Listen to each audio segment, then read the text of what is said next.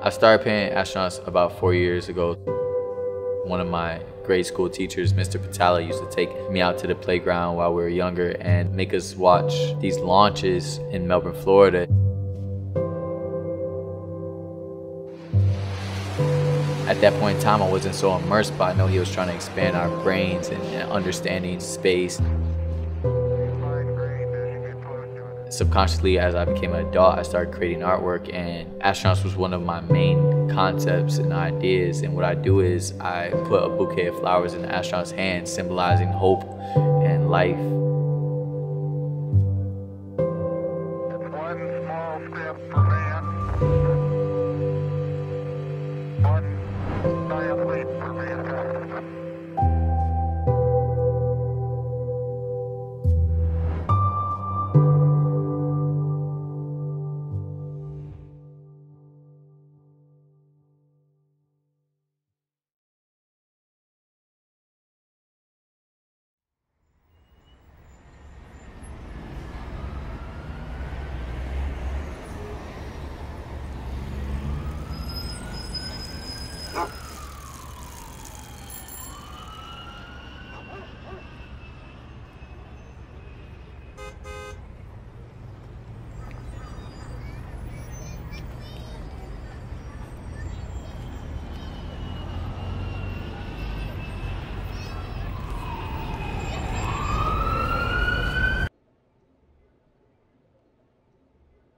My mother actually inspired me to create artwork, and what was happening at the time when I was a child was that my mother was diagnosed with cancer and my father was addicted to opioids. So my mother would try to keep us involved in activities throughout the day so we were distracted from the problems that we were having at home.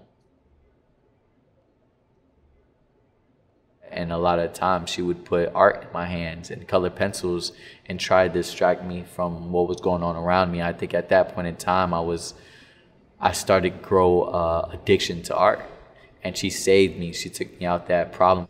And I think that's what we're doing with the foundation is we're using art to take these kids out of their dark spaces.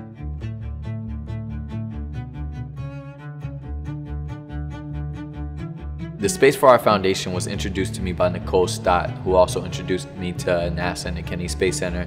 When we first met in person, I think our bond was so strong that she saw an opportunity in creating a fundraising event with us.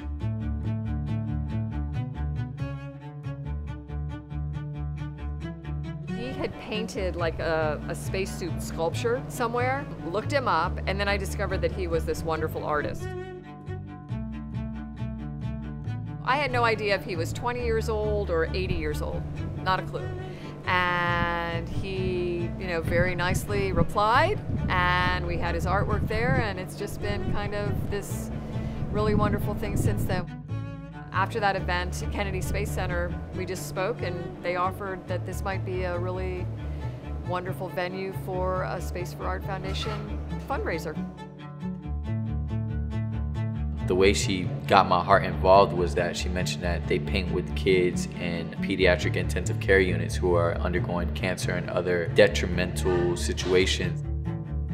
Me and Yesenia decided that we want to work with them full time and create a fundraising event, since we have this gallery here in Wynwood, Miami, the White Porch Gallery.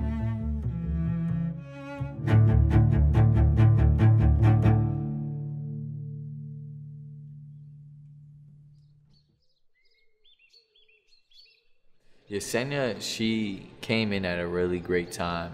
Me and Yesenia met about 3 years ago, and she came in to the point of my career where I really needed help. And it was interesting because first we fall in love and we're building an emotional relationship, but we also are building a business professional relationship as well at the same time. And I think those challenges and those different viewpoints keep us together.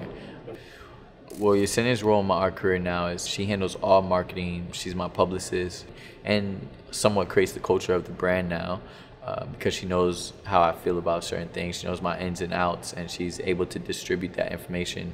And she came in at the perfect time. We've been working together for 3 years, and we've been in a relationship for 3 years. And I think that these challenges help us grow together and also keep us together, because it's always amazing to have that sort of action packed relationship where it's like we both have these goals aligned and now we're chasing them together.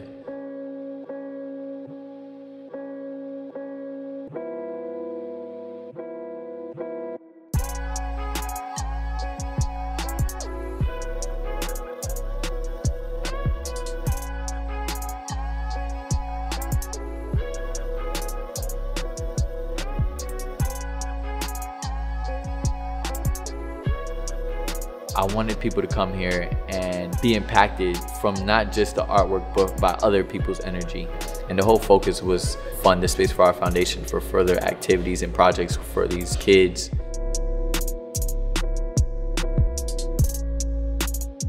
So I decided to produce 9 to 10 pieces that could actually be sold and be donated to the foundation.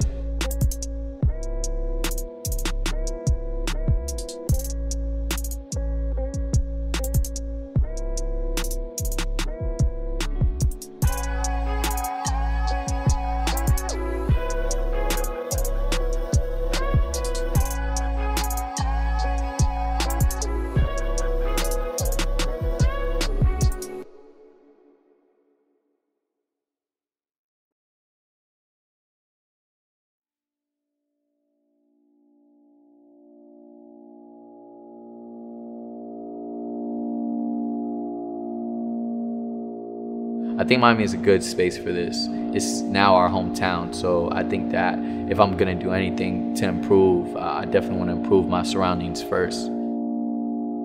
So Miami is my home, and I want to improve my community, so that's why we chose Miami Wynwood. And also to introduce like the space form to this location. There's no space culture in Miami, so for us to be doing it is very unique. So my upbringing was in Melbourne, Florida, where I grew that space culture, and now I'm bringing it with me to Miami, introducing it to hundreds of guests here in Wynwood, and I think that was amazing.